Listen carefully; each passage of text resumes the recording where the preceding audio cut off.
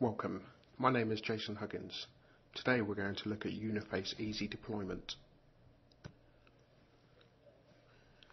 We will start by defining the goals of the Easy Deployment project. Introduce the Easy Deployment implementation. Look at the assignment setting. Mention the deployment utility URM. And finally discuss the compatibility issues. The core goals of the Easy Deployment project were as follows: easy application distribution, easy application updates, and easy application partitioning.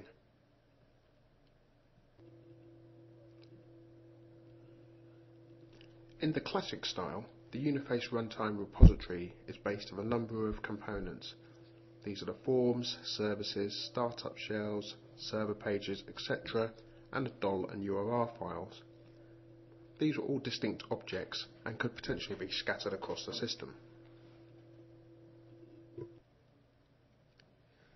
The new Runtime Repository is based around a directory structure that contains folders for each of the component types in Uniface. Now, this isn't just the traditional components such as forms, services and startup shells, but also the library objects such as messages, glyphs, DTDs, etc., and the signatures. There is no longer a need for the DOL file or the URL file. At deployment time, these objects are all packaged into a UAR file, and this UAR file is deployed. Now, unlike previous versions of Uniface, this UAR file does not have to be unpacked. The Uniface runtime can read from the UAR directly.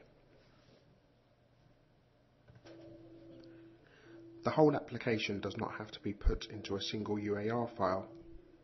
It can be partitioned across multiple UAR files.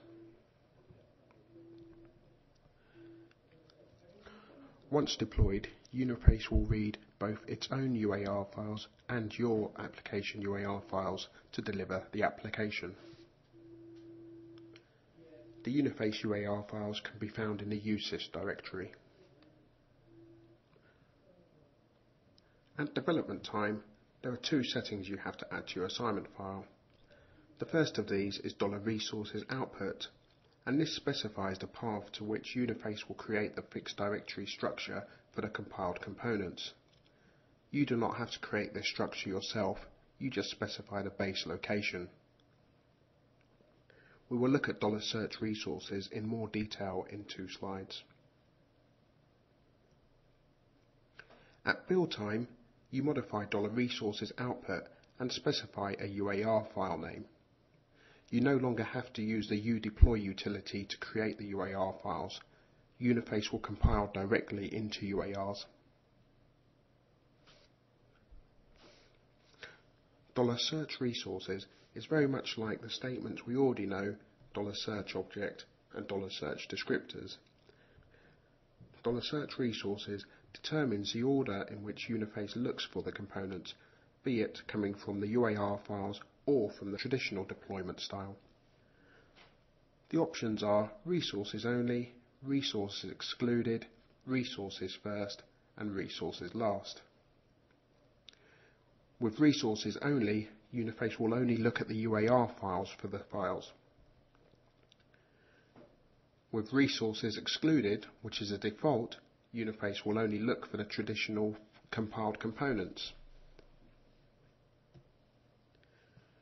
With resources first or resources last, Uniface will either look at the UAR files first, and if it doesn't find the components, fall back to the traditional mechanism, or the other way round, it will look for the traditional compiled components first and then fall back to the UAR files.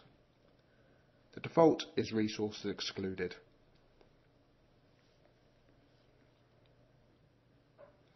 The runtime settings are as follows. We set $search resources appropriately. In this case, we've said resources only. And then we add the additional section called resources, and here we specify our UAR files that are included as part of the application.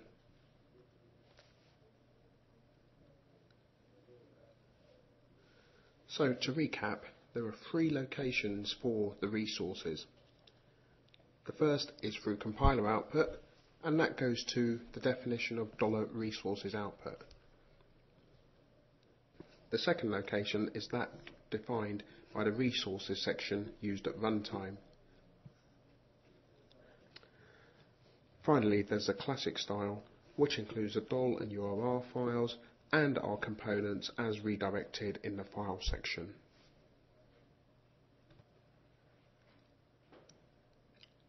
The Uniface Resource Manager is a command line utility with many features. It allows you to maintain the UAR files and get information about the UAR contents. It runs on all supported Uniface client server platforms. For specific details about how to use this tool, please see the manual. So, to use easy deployment, there are just a couple of assignment settings to remember. To enable the IDF in the new style, you need to set $search resources to resources first. And you also have to set $resources output to the directory location of the fixed directory structure generated by Uniface. To enable the runtime in a new style, you need to set $search resources to resources only and set the resources section to the location of your UAR files. By default, Uniface is installed in the classic style. However, the uses directory does contain both styles, so it can be switched if desired. The IDF flags /dis, ints, $, and URL still work when working in classic mode. Search descriptor and search object are obsolete in resources only mode. The 9.3 URR and $, files are a new format. The 9.3 UAR files are also a new format. This means that older versions of these files from Uniface will have to be regenerated. From the point of migration, there are no migration issues, so you just need to compile your applications in 9.3.